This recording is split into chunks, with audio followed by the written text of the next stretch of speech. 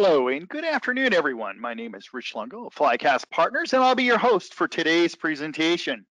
Today, our topic for our webcast is seamless client management through Remedyforce, presented by Flycast Partners' very own senior SE, Kyle Hamilton.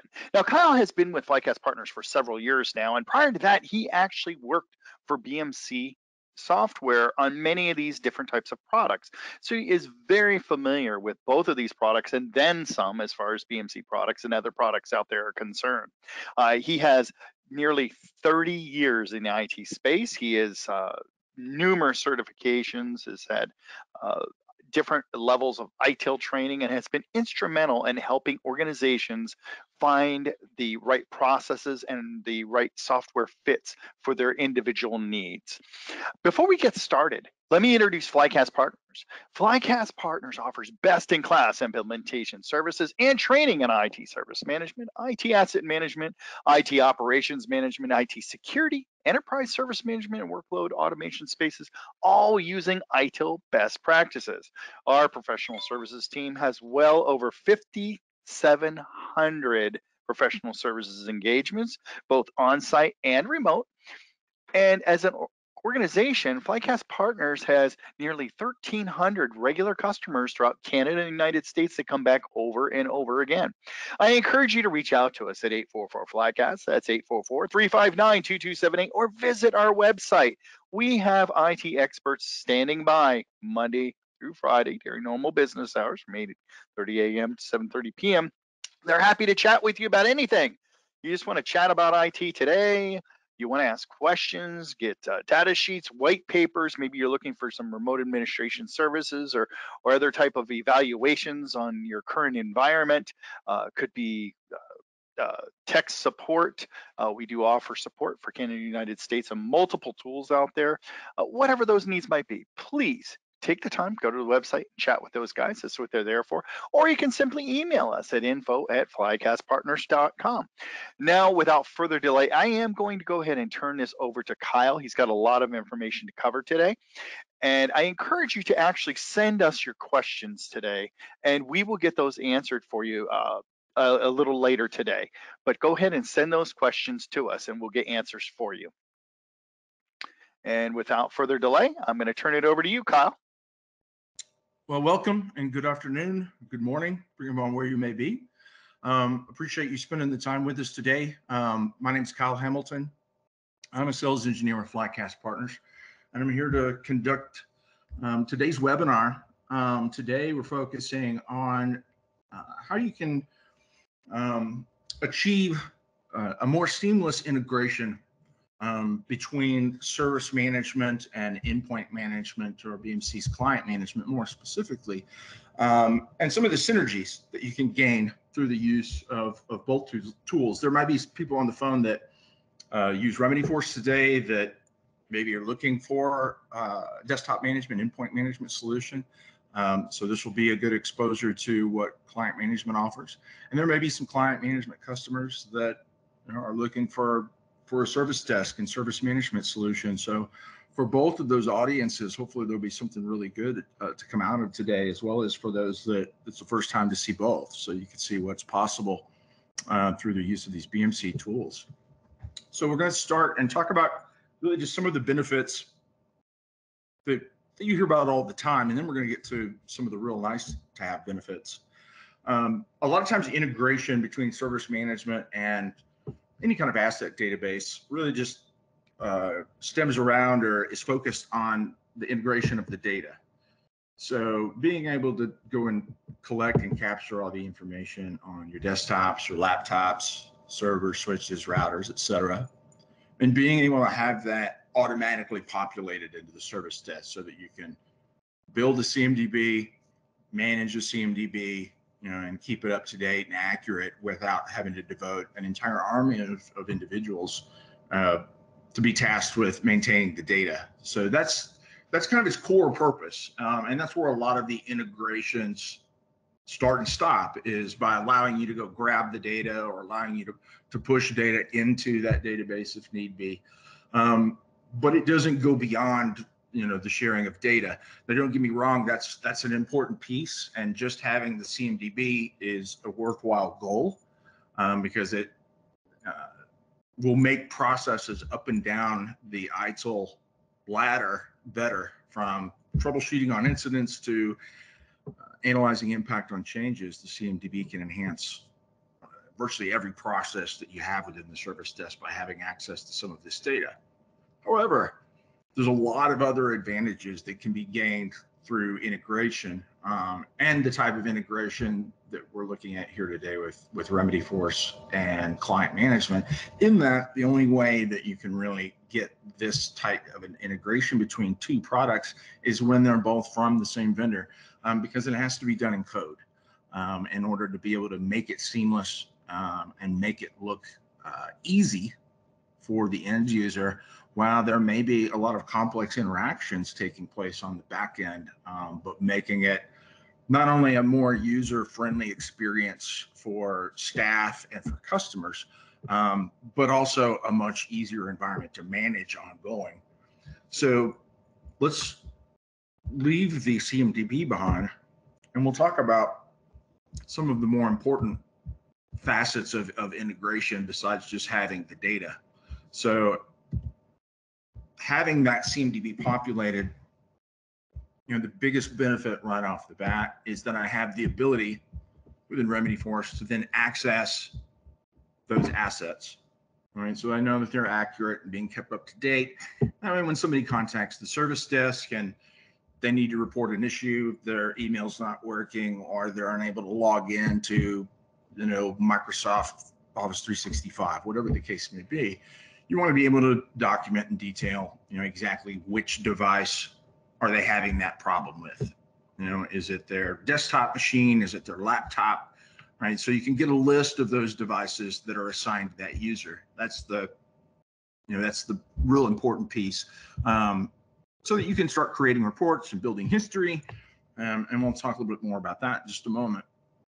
So that's the idea behind having that CMDB, is while you're logging an incident, when you're creating that problem, when you're creating the change, you can draw upon those assets, so you can link it to the ticket so that that's there for reporting and history. It also provides you the ability, of course, to provide some additional detail about that device, some subject matter expertise, so that, in the case of incidents, you can troubleshoot, better and more efficiently than what you can do just going, straight without any type of integration. Now, one of the first places you'll see kind of the seamless integration between the two is in the case where there may be data within Remedyforce that I need that's not available to me within Remedyforce. The idea or concept of federated data, being able to access information through the Remedyforce user interface that's not actually in Remedyforce at the moment. Now, for those of y'all that use client management regularly, you'll probably be used to, especially if you use it with Remedyforce, be used to seeing this initial pop-up tab. Everybody's probably pretty familiar with it if you've used it. However, there's another tab kind of tucked away in the background that relates directly back to client management. So the first tab at the top is when I want to browse and search and select from a device that's actually in the Remedyforce CMDB. We've gone and grabbed it, we populated it, the record's there, we can go and look at it, through the CMDB tab in Remedyforce. However, that synchronization may be happening once a day, once a week, maybe even less frequently in some cases. So there may be instances and examples where somebody contacts the service desk related to a device that has not been synchronized. It's not available in Remedyforce. So by having this tab and by having that direct integration through the APIs and through the code, this gives me the ability to go out and actually browse records, in this case, that are still sitting in the client management database, so that if I need to reference any one of these, I can select it and call it out just as if it was already in Remedyforce. And the nice thing is, by making this selection and making this choice, Remedyforce is actually making the query to client management to immediately go and grab that record. So now it's there. Now, if I need it again tomorrow or I need it again next week, it's in the Remedyforce CMDB, and you won't have to go through that tab again to go looking for it. That way you have access to be able to look at information and data beyond just what's in the Remedyforce database, which is typically the requirement when it comes to being able to tie the two together. Now, the other big item that the integration gets you is when I call out a specific device. We'll do this one down here. So we'll do Windows 10, I believe. So when I call that asset out, whether it's in the side window or the CI field that's directly on the form, the one thing that gives me through the integration is the ability to take action on that device. So if you have client management and you have that agent installed on that endpoint, I have the ability then to call up this actions window. Now, if you have the CMDB populated today, however, you don't have client management, you'll probably notice when you go into that menu, it's going to be grayed out. You won't be able to access it or select it. Same thing's going to go here. If I have listed a device that doesn't have that agent, then when I go to select this action drop down here, I'm not going to have any options available within this drop down. Only when you have that client management installed does this feature become available and enabled. Because at this point, I'm not looking at an asset within the Remedyforce CMDB. I'm looking at an asset that's live, that's out there on the network right now, and I'm communicating to it through that endpoint agent. So that rather than having to look at the data that's in Remedyforce that may be out of sync or out of date, I have the ability to go directly to the device, ask the device for hardware and software information, so that I know that I'm looking at the latest, and greatest up-to-date details on that particular device. So in this case, I'm no longer, pulling this information out of the CMDB. Much of this you wouldn't want to populate in the CMDB, but again, it can provide some valuable additional detail above and beyond what you have in the CMDB to provide things like shared drives and drive mappings and things like that. Deeper look at the software, the financial side. How long has it been out there in service? What was the cost? Is it out of warranty? Is it out of support? A lot of things that you're not going to take the time to populate into the Remedyforce CMDB. However, it's good information to have at your disposal. And through the integration, you're able to bring this information up on those devices in real time. Now, in addition to being able to simply query or pull information from the device, also gives you management capability. Right? So the ability, if I want to, let's say, take remote control of a device, user calls the service desk, they need help with a particular issue. I, as a service desk staff, as long as I can identify that device and link it to that ticket, and it has that client management agent, and I can do this from anywhere, right, via browser. You'll see it gives me a little executable file. I click it, and the next thing I'll see will be that user's desktop. So now right there from the ticket that I'm submitting for that user, I have the ability to go in and either watch what that user's doing, simply do a little follow along and guide them along the way, or I can ask them to take a seat back, let me dive in and take a look, and which one just log in and resolve the issue or investigate a little bit further as needed. That way I'm not having to go in and open up another console. I'm not having to remember another set of credentials, another URL, another thing to click on in the start menu. So that's kind of the first piece of beginning to make it look seamless from the user's perspective, is when from their viewpoint they're using one tool, in this case Remedyforce, but in order to provide that full picture, there's really two or three things going on, tools in the background that are enabling this to occur. but it provides that seamless experience so that your staff and users on a daily basis have a much better experience going in and supporting users. It goes beyond the remote control and can extend not only into some of the basic features like you see in this drop-down menu below. So being able to wake it up if it's asleep, being able to reboot it if need be, shut it down if somebody left and forgot to turn the PC off.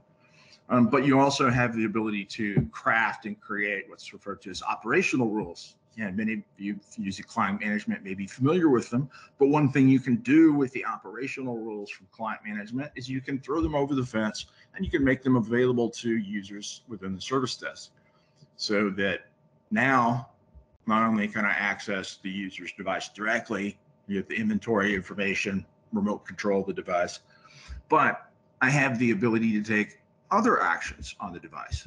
So that could be everything from just asking for an update of some information, maybe setting the power settings if I want to, throttle the timeout values for the screen and powering off the hard drive, et cetera, or all the way to things like deploying a piece of software.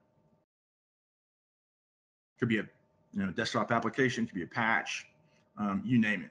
Could be as esoteric as just restoring somebody's desktop shortcut, all the way to provisioning an account and getting them set up for deploying Office 365, something along those lines, so that you can take things that require access to that admin console for client management. It takes some experience, some exposure to that to be able to craft and create those operational rules. But once they're built, then it makes it easy for you to put those operational rules in the hands of your level 1 and your level 2 service desk staff so that they now have access to potentially remediate and handle incidents at the service desk with much better success. So higher first call resolution percentage should be one immediate benefit, just by virtue of the fact that I no longer have to forward that ticket or escalate that ticket onto a system administrator or a network admin or an app admin. Now I've got the ability to take action and provide that resolution for that user, even though I don't have the permissions or the skill set, perhaps, to be able to do that on my own. But by virtue of the fact that I can have somebody working behind the curtains, administering and configuring client management for the environment, and then be able to expose all of that effort to everybody else that may have a need to use it or a desire to use it. That way, when somebody contacts the service desk and as I mentioned, maybe they did walk away from the office and they call and say, I forgot to turn off my machine. If I've got that action built for me, all I have to do is select that here to be able to execute it. Right? It simply tells the endpoint agent, I need you to run this command. The agent does so, reports back success or failure. And the nice thing about doing it in this fashion versus doing it in siloed applications is you gain all of the audit trail and the logging that takes place by doing it through Remedyforce. So that if I am going through Remedyforce and using incident to make changes or to put a fix in on that user device, I want to know who did what and when. So as long as I go through this interface, that part, the record keeping part becomes seamless. So now I don't have to create that task. I don't have to close that task and document what happened and when and who. Now all I have to do is go in and click on the button and take whatever action that user needs through those actions or through that drop-down menu, knowing that whenever I do, and there's automatically going to be logged in that ticket. So it's providing me with capabilities that I might not otherwise have, and it's also saving me some time and effort on the back end from just the documentation and the reporting and recording aspect. So it could make that part won't say seamless, but most decidedly, I'll say more efficient, right, than doing it, manually or by hand. And it's going to give you much better reporting and auditing capability, because you're not going to be losing those things. If they deploy a piece of software, if they remote control in a machine, the system will log that activity, right? So that you've got, a detail of all of that, but without having to rely on your staff to go back and remember to do that, because that's quite often where a lot of the information gets lost, is in just not remembering to go back and document things as deeply or as correctly as you would like. Now, besides just being able to interact directly with the device, there's another level that you can go to beyond just being able to provide automated actions to your staff and to your employees to be able to execute, but being able to make it seamless so that you can take the service desk out of the equation completely. Avoid having to not only respond to the ticket, but not even having to see the ticket. Now, you may have a lot of tools like client management provide some kind of self-service capability within themselves. So if you're building software packages and whatnot, you can have a portal where they can go and browse that content, be able to click on something and download Adobe Acrobat Reader for themselves to their desktop, or Chrome browser, whatever it may be, especially if it's unlicensed software. But the best way to go about that is to, instead of providing that in a siloed fashion, if you've got a service desk and you've got an endpoint management or desktop management solution, is to drive those two together, so that as opposed to going to the self-service portal in the service desk to submit an incident, and then having to go to another portal to get my Chrome browser or to get an update for Microsoft Office installed, why not take the two and put them together so that you only have one place to direct users to go, much less confusion, as well as giving you the ability to put some real automation around the process, as well as giving you much better audit capability in that instance as well. Most of the time, in your desktop management tools, you're going to deploy software and you'll have a log or a record created that'll show that it was deployed and when. But the one thing that you're really taking away from yourself in that case is the metrics, the data having to do with that automation. If they're going into your desktop management tool and they're deploying software and installing things, within seconds or minutes, using that portal, and you've spent time building that and constructing that environment, you want to benefit from the fact that that efficiency is there and that those tickets are getting resolved and closed in a quick and expedient manner. If you leave them broken apart and they go to desktop management to get their software and fixes and needs from an application and hardware perspective, and then they go to the service desk to tell you that it's broken or they need to order something new, your metrics, your reports, your dashboards are all going to be missing all of that automation that's taking place in the desktop management tool that you could use to drive your stats either up or down, depending upon what you're looking at. I want to know that if users went through and installed 800 applications for themselves through the desktop management portal today, I want to show that. I want to show that, hey, 800 users got their software today in 30 seconds or less, and we didn't have to raise a finger. So what you can do, what's possible, is to take client management and utilize what you've already set up. The things that you're already using today, you're just doing it through the client management console, and follow that same kind of mentality. Just take all of that and make it available to the self-service users directly through Remedyforce. So what we could do is to be able to go to an end user portal now and just say, I need Firefox. Right? And as I go through and I search, I want to, I guess I don't.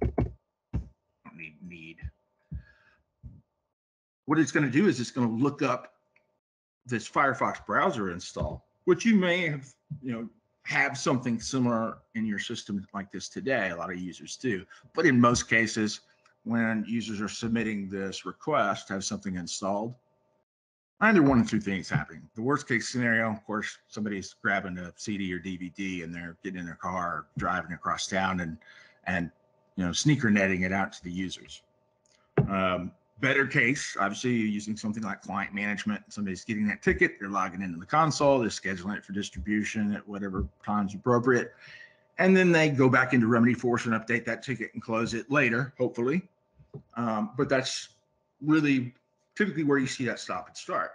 What you'd rather do, or the ultimate goal would be to have the request, which you'll see in this case doesn't require any input, right? There's no other questions. Since we know who the user is, there's a log on.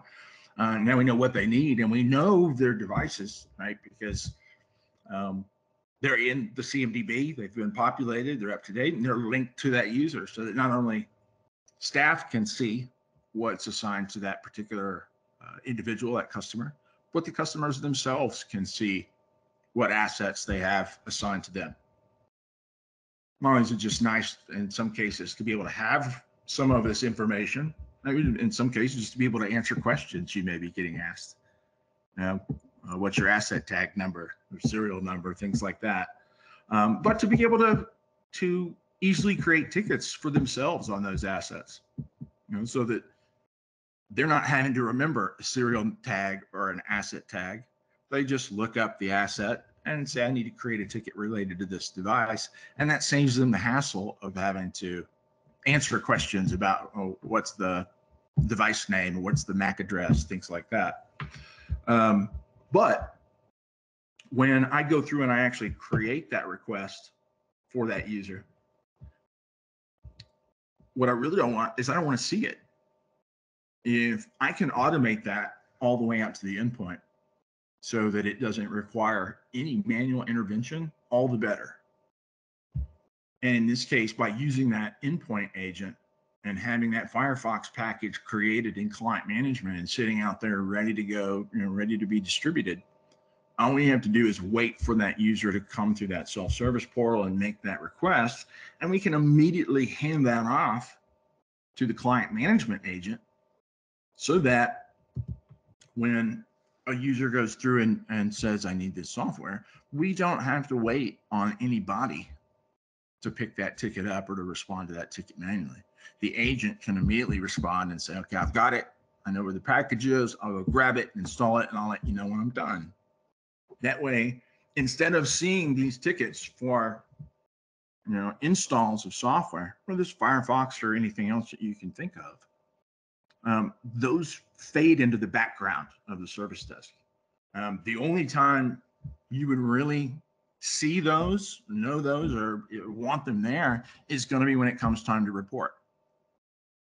So that you can, and this is what I mentioned a while ago, where you have the ability then to look back at the end of the day, and you might think, hey, it's been kind of a slow day, not much going on. And you pull this up and you can see there's 500 or 400 tickets have gone through here through the portal that you never even saw. Now, I don't know that you'll be able to do that with the flooded bathroom. That's probably a bad example. But with the majority of these on here that we see, that kind of automation is possible, whether we're talking about just installing a piece of software as a singular request, or whether we're talking about getting somebody's entire desktop configured and deployed because they're getting ready to start work next Monday. So that can, just like anything else, be taken to different degrees. But that's kind of the ultimate, goal of not just the integration, but having kind of the seamless integration is, again, where I've got something now in the background here behind Remedyforce that's really doing all the heavy lifting. It's the tool that's actually got to, allow you to create the software packages and target the right, machines and individuals and set it up the way that give you the flexibility to configure it the way you want. And then making that readily available so that end users can more or less just self-help on a vast majority of desktop application related issues, whether that's getting something new or simply having it reinstalled because you deleted a folder, or you blew something up and you just need to get a working copy back. That way you can free up the service desk to focus on maybe other internal projects or support for another part of the environment. But by looking for opportunities like the Firefox example, to take client management and provide that kind of seamless experience, certainly for the customer, because they're getting software, installed in, say 60 seconds, 2 minutes or less, and they've got what they need, and they don't have to talk to anybody, don't have to wait on hold, listen to music. Much better for their standpoint. And obviously service desk techs will be, pleased as punch, because that's just one less ticket that they have to see.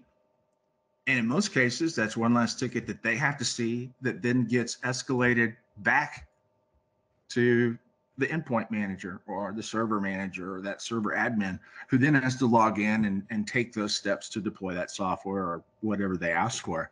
So there's advantages, to the integration, not only at the frontline service desk, really kind of all the way up and down the chain, which is really what the impetus or the reason for those server admins, the desktop admins, the ones that are building up the software packages, they're managing the endpoints and patching things.